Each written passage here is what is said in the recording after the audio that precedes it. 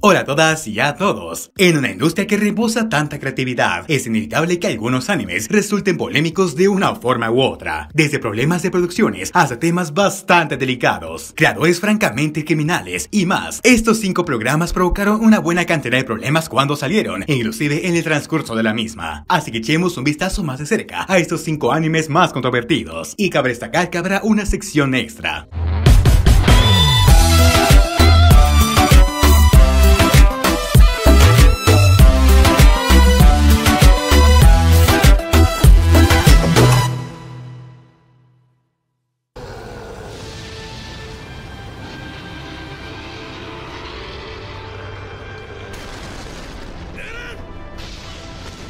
¡5! Shingeki no Kyojin. Los fanáticos del anime comenzaron a sospechar de los motivos de Attack on Titan cerca del final, cuando se revela que los personajes son miembros de la raza llamada Eldianos. Antes de que se me olvide y prosigamos con esto, cabe destacar que ese será el único puesto que tendrá spoilers. Los Eldianos son perseguidos por fuerzas externas llamadas Marlenians, porque pueden convertirse en titanes. Los barrios bajos donde se muestra cómo los Eldianos residen en Marley se parece mucho a los guetos judíos durante la Segunda Guerra Mundial, con brazaletes identificativos y oficiales de estilo nazi que los presiden. Eso estaría más o menos bien, excepto que ambos lados pueden ser heroicos o malvados, dependiendo de la propia situación. Y se rumora que el mangaka Isayama creó algunos diseños de personajes de nazis del mundo real, entre ellos Erwin Smith, que se parece a Erwin Rommel, siendo el más obvio de todo el programa. La pregunta que nace aquí es, ¿está bien retratar a los análogos judíos y nazis como moralmente ambiguos? Aquí te dejo a tu elección esto, así que déjamelo saber aquí abajito en la sección de comentarios, pero prosigamos con el video. おちんちんとか言わなかった？言いました。何かおかしいですか？おちんちん大好きですけど。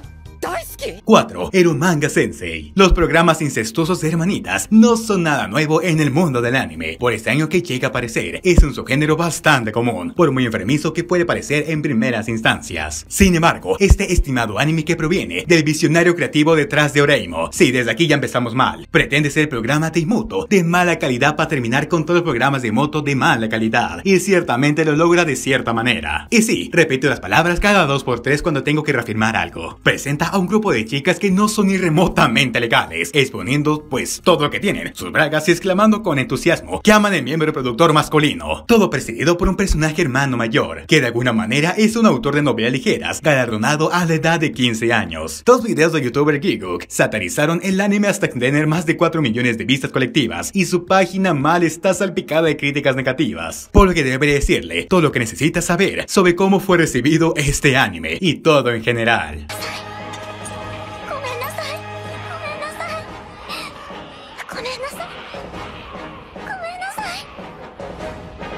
3. Goblin Slayer. Este anime pareciera ser un programa de fantasía genérico inspirado en un JRPG para cualquier que examinara las listas de temporada, pero esas nociones preconcebidas se hicieron añicos cuando salió el segundo episodio de Goblin Slayer. Un grupo de aventureros novatos se embarca en una búsqueda para matar a algunos goblins, que están tan lamentablemente desprevenidos que los monstruos asesinan al espadachín, envenenan fatalmente al mago y asaltan a la luchadora. El único miembro restante es la sacerdotisa. Solo sobrevive porque un hombre fuerte, armado, salido de Dark Souls prácticamente, se abalanza para asesinar a los goblins de inmediato. Ah, y de paso asesinar a los que fueron atacados por los goblins. Sí, sus compañeros. El resto del anime no resultó ser tan gráfico, pero hizo su trabajo de llamar la atención sobre sí mismo. Innumerables editoriales condenatorias y publicaciones en las redes sociales denunciaron la depravación de Goblin Slayer, que terminó por diferenciarlo de seguro competencia mediocre y hacer un lugar para espectáculo en una conciencia bastante popular, pero a pesar de esto sigue teniendo gran cantidad de fanáticos.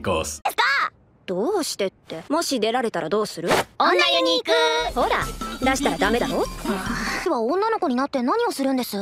何って。 2. Ishuzoku Reviewers. Oh, Ishuzoku Reviewers, Eromanga-sensei. Parece que sacamos todo el barrio Sésamo en comparación con esta celebración de desviación sexual. Ishuzoku Reviewers es un anime donde trata de 3 amigos de un mundo de fantasía que tiene como visión revisar todos los de chicas monstruo y difunde las noticias de todo tipo en todo el mundo. En realidad es un programa bastante bien hecho, con personajes agradables y que construye un ambiente bastante fuerte. Pero las escenas de, ¿cómo decirlo?, de relación íntima son tan explícitas que Funimation y para estaciones de televisivas japonesas lo eliminaron de su propio programa. ¿Significa esto que más animes seguirán el ejemplo de críticos de Ishuzoku Reviewers para hacer que el anime convencional sea más excitante que nunca? Solo el tiempo dirá esto, si es así o es que no. Y en lo personal espero que no, porque esta cosa por un poquito más que pasa por Pero antes del puesto número 1, unas cuantas menciones polémicas son necesarias, como te comenté al principio del video. Dragon Ball Kai. No hay nada particularmente controvertido acerca de Dragon Ball Kai en sí. Después de todo, es básicamente una versión reeditada del original, con algunas actualizaciones técnicas, pero surgió bastante drama al margen. El compositor de música fue acusado de plagio, por lo cual su partitura tuvo que ser reemplazada en todas las repeticiones con piezas recicladas del anime original. Y en América Latina, la transmisión inicial fue fuertemente censurada, y casi todos los queridos actores de voz originales no estaban a la vista. Afortunadamente, Toei Animation remedió la situación en América Latina para la segunda mitad del anime, donde presentaron las voces de los personajes y los fanáticos que conocían y amaban a estos personajes. Finalmente, la indignación de internet realmente logró algo afortunado. Y si te preguntas por qué está aquí, es por el título del video. Este anime no es de la actualidad. School Days. School Days es un anime de 2 episodios basado en una novela visual con buen contenido,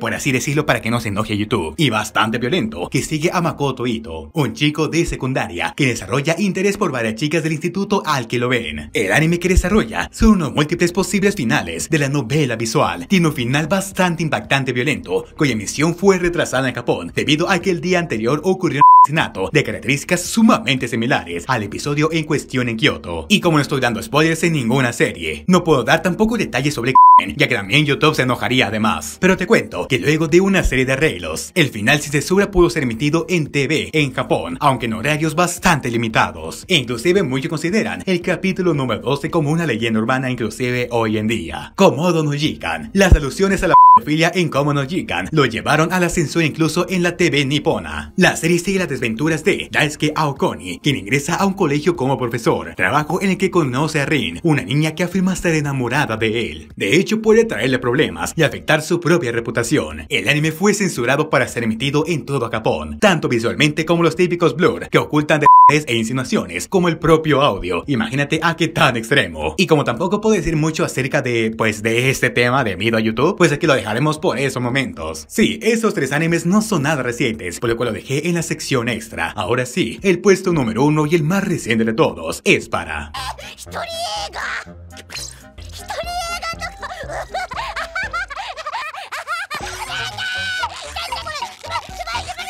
1. Uzaki-Chan Wa Asobitai. Uzaki-Chan Wa Asobitai ha sido rodeado por un montón de polémicas, en especial en el sentido que algunos dicen que el diseño de su coprotagonista, Han Uzaki, no es nada realista. Y aquí un paréntesis, ¿cómo podría serlo si es un personaje del manga y del anime? Para empezar en primeras instancias. Aunque eso no puede decir que no exista alguien así en la vida real, ya que realmente inclusive han existido cosplayers que han hecho el cosplay de Hana bastante bien, sin el uso de rellenos. Aunque claramente esta polémica, sobre todo que nació en Twitter, ha motivado a algunos supuestos artistas a redibujar con macros y tristes resultados a Uzaki una vez más. Y sí, lo estoy diciendo de manera despectiva, porque realmente me tiene hasta la madre esta polémica. Para la obra del manga Tatake, ya era polémica desde antes que tuviera un propio anime. Eso pasó en octubre del año pasado, todo debido a la colaboración entre la Cruz Roja de Japón y el autor anteriormente mencionado. Y si te preguntas qué hizo este mangaka, lo único que hizo fue dibujar un póster para una campaña de donación de sangre. El diseño provocó